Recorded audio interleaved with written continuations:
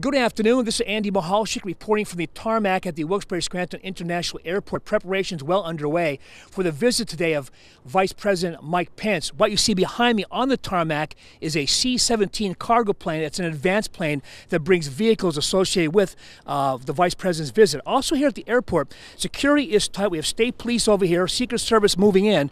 These vehicles here you'll see on your area on the tarmac, they'll be here for most of the day while the Vice President is in the area. Now, Mr. Pence will make a few words, stay a few words here, and then go to the nearby Shot Glass and Duryea, where he's expected to talk to employees. Of course, Pennsylvania is a key battleground state. Luzerne County is key to Pennsylvania, helped Mr. Trump win the presidency back in 2016. We'll have reports throughout the day on Eyewitness News and, of course, on PAHomepage.com.